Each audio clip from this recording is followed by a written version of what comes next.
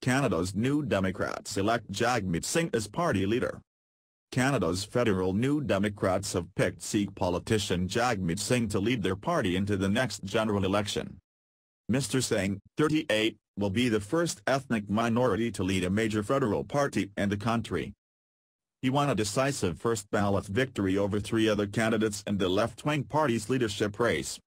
The politician now has the difficult task of rebuilding the party that lost 59 seats in the 2015 election.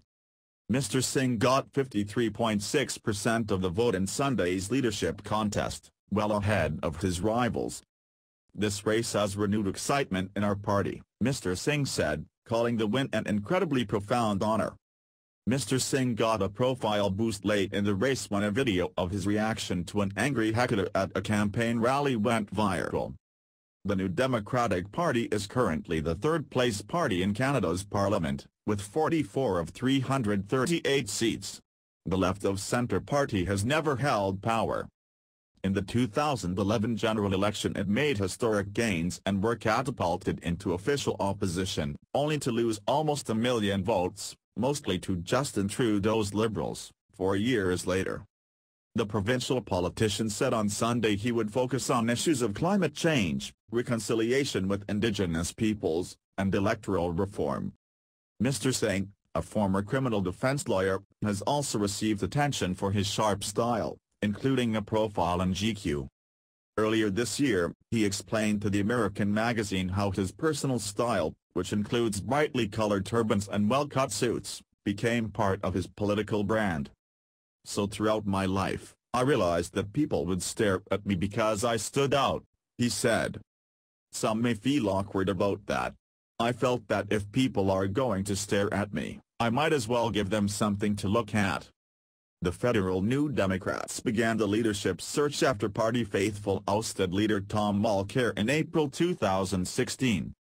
Canada's next federal election is scheduled for 2019.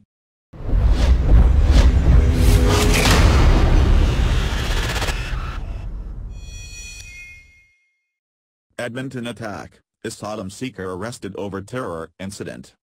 A Somali-born refugee has been arrested in connection with attacks in Edmonton, Alberta in which 5 people were injured, officials say.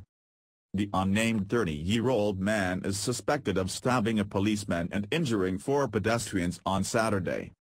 The officer was controlling traffic at a Canadian Football League game when he was struck by a car at high speed and then attacked with a knife. Prime Minister Justin Trudeau has called it the terrorist attack. Edmonton officials say the suspect could face terror and murder-related charges. They add that he had been known to police for believing in extremist ideology.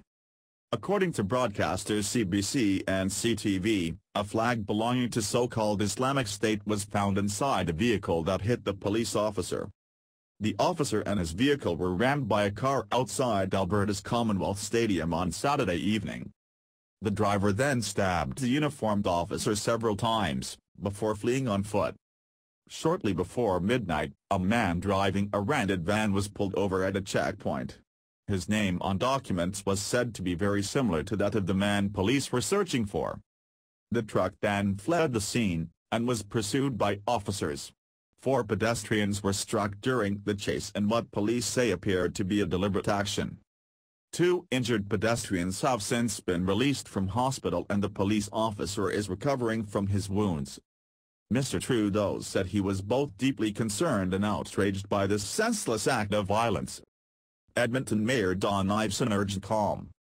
"Terrorism is about creating panic and sowing divide about disrupting people's lives," he said.